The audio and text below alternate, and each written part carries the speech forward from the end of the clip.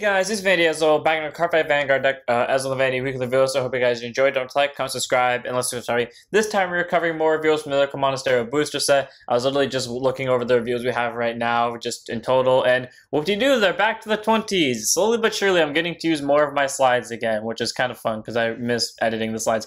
Anyways, let's start with everything we got, because Bushy just decided to drop a bunch of support for the original, like, 5 to 6 Lyrical Monastery decks, while also buffing the new ones with, the respective dress-ups. First up, we have Let's See What's Visible Through Looking Glass Let Test, so grade 2 instead 5k shield, 10k base. All when she's placed on rearguard circle other than during the battle phase, your Vanguard has lower its card name, and you put a song into your order zone this turn. Energy Blast 3, check the top 5, choose to 1 card with a different card name from this unit and grade listing to your Vanguard, go to rearguard and shuffle your deck. So pretty much free rearguard, and they continues rearguard during turn if your order zone has 2 or more face down cards in it, plus 10 of power. Okay, free 20k swing, free rearguard maker. Honestly, I really do love this for Lorinol. Lorinol was always like my least favorite of the original 5 or 6, so having this card that gets a board pressure and is a good beat stick is fun for me, so I say this is a good 4 of.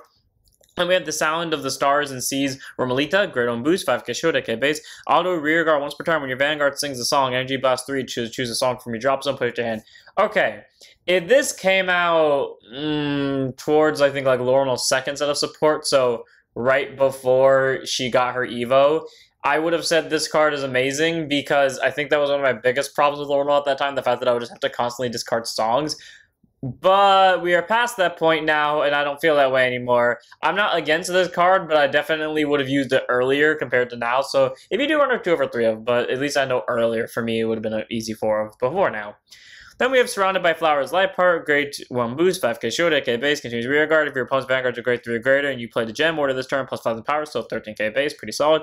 Then auto rearguard in return if you have a Vanguard Lucifer's card name, Energy Blast 3, retire her, and choose either a grade 3 with Lucifer's card name or a gem order from your drop zone, put it to hand. Okay, this card's really good. It recycles Persona rights, and it gets you back orders. Now, again, with the existence of Romalita, I wish this came out earlier, at Willista's second set of support, so right before she got her Evo, because it would have made at least a lot more sense considering her main thing at that point was milling out your own deck, so being able to get your Persona rights back, which you may mill out, I know I did it a couple of times, or your orders that you may mill out, again, definitely did it a couple of times, would have been really helpful, but she's still really good now, so I think she's a nice 3 of in the Willista deck or 4. I haven't really played with Willista in a while.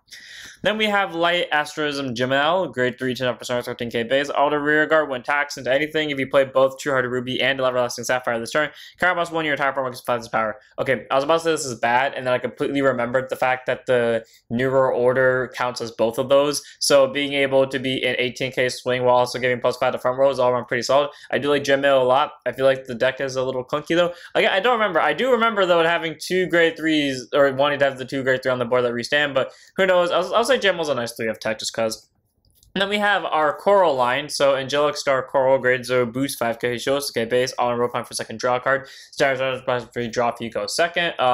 This is actually required if you're going to play the Coral deck because of what the Coral deck focuses on. First Star Coral, or as I like to call her, more example that people don't pay attention or know how to read cards. I'm not calling out someone, I'm not trying to call out someone, it's just, it proves my point that sometimes people just don't pay attention, because I have proof of this now, and I feel so bad just saying that outright, but I feel like I just have to make that clear. And there's good on boost, 5k shield, 8k base, armor pump by Shiny Star Corals, look at top 7, 2 up to 1 grade, choose up to 1 unicorn Coral and card name, or grade 3 unicorn from them, put your hand, shuffle your deck.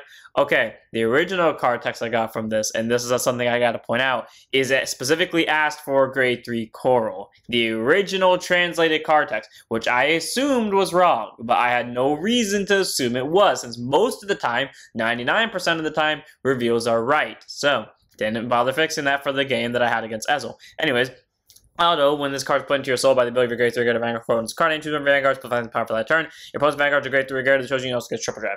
Okay, cool. Gets extra drive checks, gets the Vanguard numbers. I can already tell you, like, considering the fact that both of these require to go to soul, I guarantee that if Coral does get an evolution along the line, which will probably be the following set, she will probably be able to put both these to soul and proc out both their abilities at once. So, fair enough. But either way, though, she's a nice main deck card. I mean, triple drive and 5k, and also you want to have many cores possible for her skills, so she's a nice 3 of, or like max copy in the main deck. Then we have Shiny Star, Coral, Grade 2 and Step 5k shield, 10k base, Auto Van. Unless you attacks, choose one of your rear guards, you may return to the hand. I legitimately forgot that skill exists the first time I used this card because it felt so random being on this card. And then auto input into your soul by the ability of your Grade 3 guard of Vanguard card name, draw a card, energy charge, one, choose from your rear guards, step power for the turn. Again, I think I said it in step 3, I don't remember who it was, but again, Bushy proving that they made cards that can energy charge and then proc with the Vanguard skill that focus on energy blasting 4 that can make them consistent. But what did they do when they made the start deck bosses? F that entirely. I don't know why Bushy did that. I'm still mad about this because this is the second time they proved they can do that. The first time being Ritual Glass. Because the main Vanguard skill, Aurora Star Coral, costs 4 EB. And also has a really good skill that I completely ignored during the Ezel match because I actually forgot that it was there. Anyways, Grade 3 10% 30k base. The most forgettable skill on this card because everything else is far more important considering it fits as the aggressive. Continues Vanguard, all your units with Coral on the card and give Titan Shield. Okay, I know what I just said sounds very wrong, especially because, you know, defense was a big thing at, like, right before DZ where everyone wanted more defensive decks. I mean, it's less important to me because as we've made it very clear, I'm a very aggro player. So if I see a shield skill, I'm probably gonna ignore it if everything else involves attack as well. So, yeah, keep that in mind. Anyways, act Vanguard once per turn, put a hand card to soul, draw a card. Okay, that's at least free cycling, worst comes to worst. And if you put a Coral card for the cost, this unit gets auto Vanguard, and then by the attacks, choose one of your rear guards, stand it. Okay, cool. So being able to stand rear guards is nice. And it's not a once per turn, so, or like, this half of the ability is a once per turn, but being able to stand is not a once per turn, so if you find a way to restand the Vanguard, cool, free restand of your rear guard. And then auto Vanguard at the start of your battle phase, Energy Blast 4 for every 2 cards with Coral on the card name in your soul. All your firmware units get +5 power for that turn, and plus Vanguard's a Grade 3 guard, +1 crit. In a deck that can multi-attack, that's pretty helpful, especially considering the fact that guaranteed, unless you Soul Blast, if you end up sending a Coral to Soul from her ability, since you'll most likely have the full ride line already, you'll auto be able to have 4 Corals in Soul, which means a +10 to your front row the second you use that skill for the first time. All around Aurora Star is pretty good. She has multi-attack potential. She gets extra crit, which is nice. She gets really good numbers, and that comes in really helpful in the late game where you're slowly stacking your Soul. And she has a nice defensive shield ability. What's like about her? Easy 4 of. And then we have starting Tone Cosmar, Grade 1 boost, 5k shield, AK base. The Grade 1 I always feel bad for because I fucked up when using her. Auto placed on guard circle, soul boss 1 time of your battle. She'll get 5 shield for every 2 cards with Coral in the card name from your soul. So pretty much the more defensive version of her. And the reason why I feel bad for this one is because Coral lost its first game, not because the deck just didn't do its job. Well, it didn't see any Corals to send to soul for this skill, but it would have lived if I had remembered to use Cosmar. To be more exact, if I remember Cosmar cost a Soul Blast when I did the skill, because I bounced the Grade 3 to hand, which also cost a Soul Blast, which ended up screwing me out of guarding power. Either way, though, Cosmar is a nice Grade 1. I do like it a lot. I think it's good, so it's a nice 3 or 4 for the Coral support deck. And we have Singing for Generations to Come set this. Grade 2 and 5k shields, 10k base, probably the most standard re-standard card I've ever. Auto Rear Guard when it attacks into anything. If your Vanguard's a Grade 3 guard of Coral, +5,000 power for that battle. Then Auto Rear Guard when it's stood by the effect of your Coral on its card name until the turn, +5,000 power. So 15k the turn it stands by a card effect, and then 20k when it swings, or, you know, 15k when it swings technically, but it'll probably be 20k on the second attack. Either way, set this is a very good Grade 2. I like it a lot. I think it's a nice card for, that's much I can say about it. Then we have Star Diva of Sound Retard, Grade 2 instead of 5k shield, 10k base. All don't place on rear guard circle, combos one Coral from your drop zone added to hand, and then it continues rear guard circle if your soul has 4 more Corals in the card name, +5,000 shield, 5,000 power. Okay, cool. 15k shield, 10k shield, 15k base, which is nice. It could also recycle a Coral. That was really helpful the one time I got to use it, because every other time, these guys refuse to leave the deck for whatever reason that may be. So, okay, I'm not going to count the time that this skill would have procced off if I 100% knew for a fact that the skill just searched for Coral, but is what is. Either way, though, 4 of, nice card to recycle. Then we have Singular Heart Rurika. Grade 1, boost, 5k shield, AK base. The best card in this deck for me by a long shot, and I said it when this card got revealed, and then she refuses to show up, so I can't even do the play I want to with her. Auto Rear Guard when she boosts, if your Vanguard's a Coral, doesn't matter what grade it is, you may choose a Coral from your drop zone and shove it to soul. At the end of the battle, if you have 4 more cards with Coral in their card names, and you do not countercharge this turn, retire her, countercharge 1. If by some unfortunate miracle you're running into a CB issue, use her skill to countercharge. I did that once because I was spamming this card 24/7. But If you don't need to, you can just use her as an infinite soul charger. Except the only downside is you need to hit corals. Something I don't do so often, to the point where I had to run an extra copy of this in the main deck just so I had more corals. I am not being sarcastic, I am being legitimately serious. And the sad part is I still don't see her anyways. That's the worst part too. Like, the few games that I will open with like an actual decent amount of corals, I just won't draw her until the late game. I don't know why. I like this great one a lot. It fits perfectly for me, and yet I can never use her. For Rurika, hopefully she shows up one day because I actually like her. And we have Lumious Melody at Ernesia. Grade 3, 200% 13k base. Auto rear guard, do attacks. If your soul has 4 more corals. Card boss 1, draw. Card boss on the power, so 18k with the free draw. And then auto rear guard, and then your turn, if you have 4 more corals in your card name and your soul boss 1, bounce the card to hand. I will never use this card again. I literally have PTSD from fucking up with Kozmar's skill, not realizing both of them cost a soul blast, which ultimately meant I couldn't guard by 5k. Like, I know that's my fault. Again, it was my first match, so it's not like I was like in full control there. But like, now I would never call this card to rearguard if that's a choice, or I would never use that bounce skill at least, regardless, simply because I need soul now to use Kozmar. That will forever ring in my head. Like, I would never use the skill again because it makes me afraid to do so. But it's a good card. It's a 3 over 4 of, honestly. Then we have more cards supporting the old decks. Variation, Decorating the Moonlight Arjaria. Grade 2, Intercept 5, Kashio, 10k base. Automatically placed on rearguard circle with Vanguard, Faulty Rosa, and card name. Just Faulty Rosa from your drop zone, you may shove it to soul. Okay, cool. That's just free soul charge, so that's great. And then auto rearguard when this unit attacks on anything, and this unit can find the power for that battle. At the end of that battle, choose a Faulty Rosa and its card name from your soul. You may put it to your hand. If you retire this unit. This card would be so busted if they made archetypal PGs. If they made archetypal PGs, this card would be busted, because it'd probably be able to recycle that Felty Rosa. But all around, this card's great, because, you know, it searches Personalize, or at least searches the grade 1 or grade 2 of the right deck, respectively. But also, speaking of which, does this skill procs regardless of what grade your Vanguard's at? You can just like play the Soul Blast Recycler, Vouchpun I think her name is, where you know when she's just for right deck Soul Blast 1, bot decker to draw a card. So then you could Soul Blast out those Felty Rose, it's just called Aragia, and because she can proc while you're a grade 2, just put that card you Soul Blast back into Soul. All around she's very solid grade 2. I like her skill a lot. I think she's great. I mean, free 15k swinger who can also get rid of herself and recycle Felty Roses all in one go. So 4 of. Then we have Dashing Through the Starry Sky, Hilde. I'm not going to be able to say that. I don't know why I can't. I know how to say it. My brain physically can't right now. Anyways, great 3-10% 30k base. Okay, one of my favorite arts coming out of this. I love these Will-O-Wisps. I don't know why. Those look so cool. Anyways, auto rearguarding that about this unit attacked. If your Vanguard's a Felty Rosa, you may choose one of your back or rearguard, stand it, and get 5 to power for that turn. And if you did, put this unit to your soul. So, send stuff to soul, so you can spam more soul bots with Felty Rosa, and get you a backer restander so you can boost more persistently, which is every rush deck's main weakness of boosting. This card's good. I don't remember what my Felty Rose deck looks like, but unless I have a grade 3 that I'm not willing to sack for this is an easy 4 for me.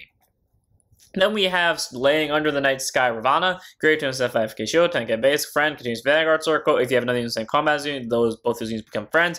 Auto when placed on Rearguard Circle, energy blast 3, choose a card from your drop zone with a friend ability with a different card name from this card, add it to your hand.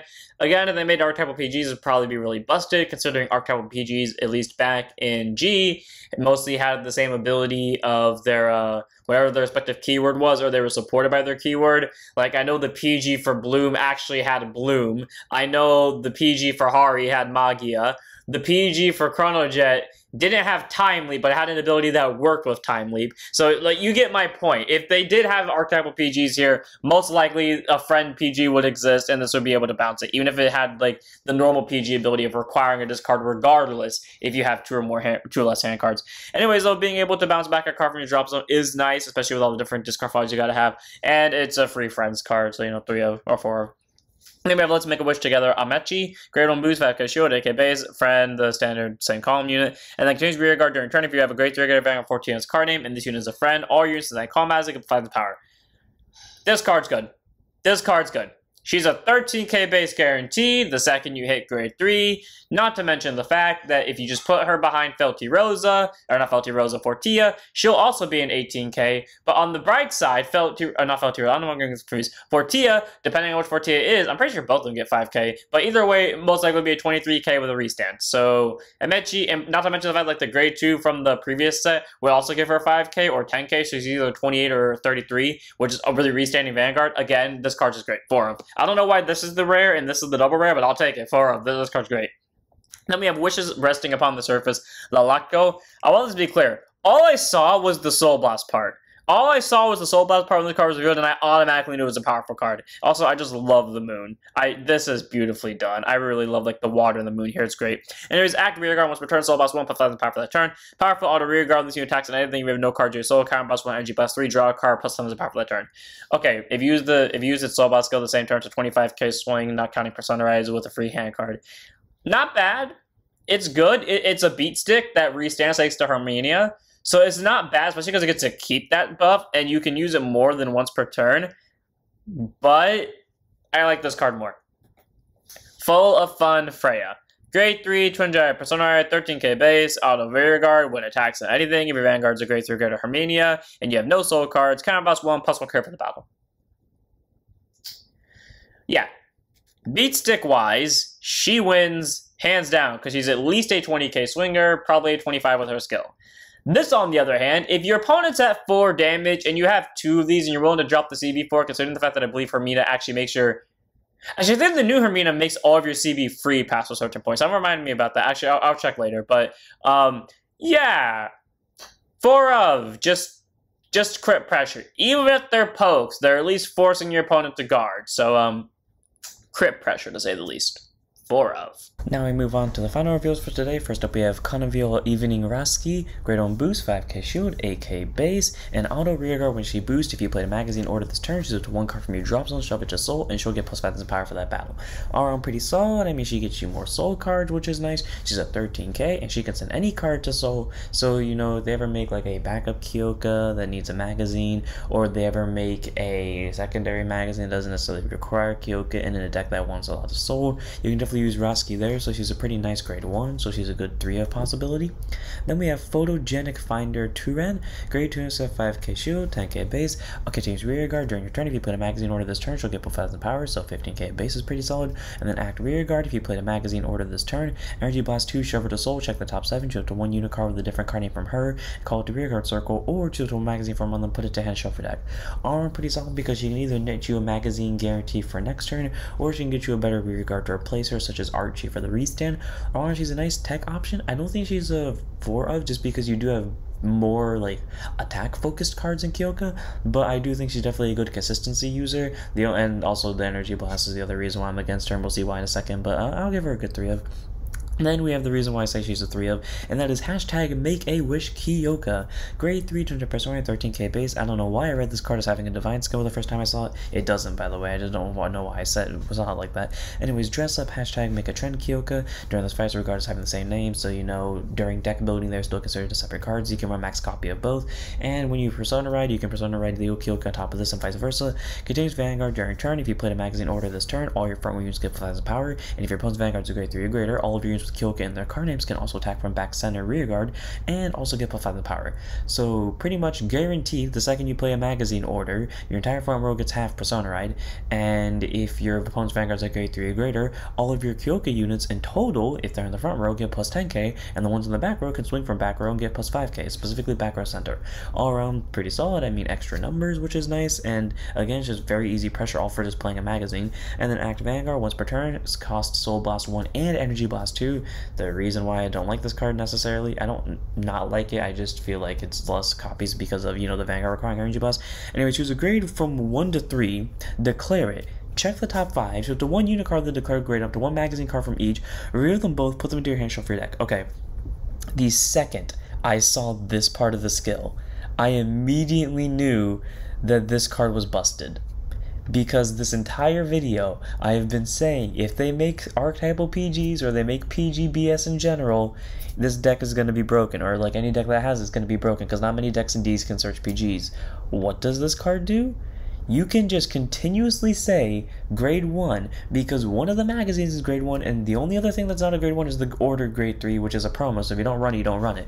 Which means in my build, because until we get that order grade 3 in, English, I can just keep saying grade 1 until I fish out a PG and or a magazine with this. This card is busted. That is a free PG. I know I'm the only person thinking this, but like that is good for real. For that reason alone and nothing else. It's good offensively. It has an amazing defensive search skill, and to be fair with you, considering the fact that this can search Archie, I don't even think you need to worry about I think you can just afford to keep saying 1 on this, because I feel like you're going to hit a PG eventually. Then we move on to our Lutetia cards. Next up we have Stay Awake Carvia, grade 1 boost, 5k shield, 8k base. Change rearguard during turn. If you played a curse play this turn, select 5 power, so 13k base, pretty solid. And then act rearguard once per turn, discard a card from your hand, choose a curse play from your drop zone, put it back to hand. Okay, cool. If you're forced to soul boss 1 for whatever reason that may be, you can recycle it. And not to mention the fact as well, she's a 13k booster, and she can help you set up your curse plays for maybe if you have to discard them for ride deck as well. She's a support card, I think a 3 of or 4 for curse plays. I haven't played them in a while, but I am interested to play them again with these reveals.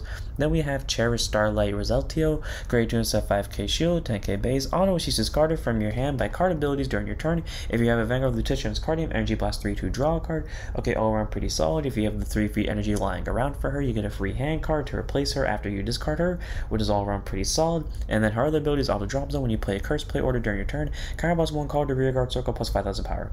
Okay, that's all around pretty solid because it doesn't matter what grade your Vanguard's at, as long as you just play one of your 2 orders, you can just keep bringing her back and she'll be able to, I guess, pseudo recycle herself. So all around pretty solid. I do like this grade 2 a lot. I think she's good, so she's a nice 4 for me. Then we have Riv Etole Lutetia. She's a grade 3 with Twin Drive, the Persona Ride ability, 13k base, the standard dress up. Like I said, for Kyoka in deck building, she's different from the OG Lutetia, but you can run them, so you can run them both at max copies, but in actual gameplay, they can Persona Ride off each other. Continuous, this card can only be written from a grade 3 with Lutetia in its card name. Okay, that's when you know it's going to be good. Auto placed on Vanguard Circle, search your deck or drop zone for 1 curse play card reveal, put it to hand, if you search your deck, you shuffle it. Okay, that's just a straight up free order. And that explains why this has to be specifically wrote from a grade 3, because if it didn't, then this would be incredibly good on the grade 2. Then act Vanguard once per turn, counter boss 1. This unit gets all the following according to the number of curse plays in your soul. 2 or more, your entire front row gets plus 10. For the record, this is the first time I'm reading this card. Like, I didn't even get to like pre-read it before I did this reveal, so the turn you Persona Ride this, because it has to be written from the grade 3. So the turn you have to Persona Ride this, that's just a free plus 20 to front row, assumably. Okay, cool. 4 or more. Auto Vanguard. I see a drive skill. Once per turn, at the end of the battle, this unit attached to a hand card stand. This unit gets -1 drive. 6 or more contains Vanguard. Its drives cannot be reduced by this unit's card effects. So, guaranteed 20k on your Persona Ride turn. Possible restand ability. This is the only one that's not necessarily guaranteed, and even then it's highly guaranteed. And then this is the only one that's like, it's going to take a little bit more investment, but that card is I'm now half tempted to run the Kyoka cards in the Lutetia deck just to try to cheat an order into soul via this card's effect, just to see how far I get with that. 4 of, it's beat stick on steroids, honestly, and Bushy kind of knew what they were doing with this one, didn't they?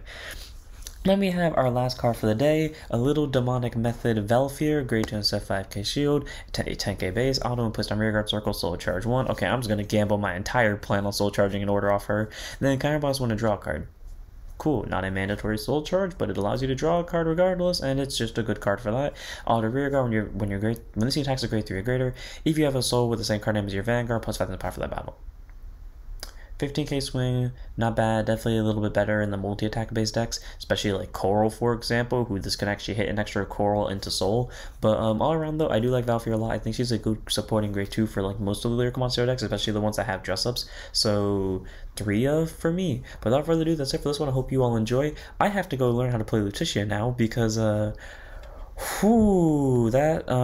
just going to be an interesting second grade 3 turn. So I'll see you all in the next one. Don't forget to like, comment, subscribe, join Twitch. I'll see you all then. Don't forget to set up your Vanguards.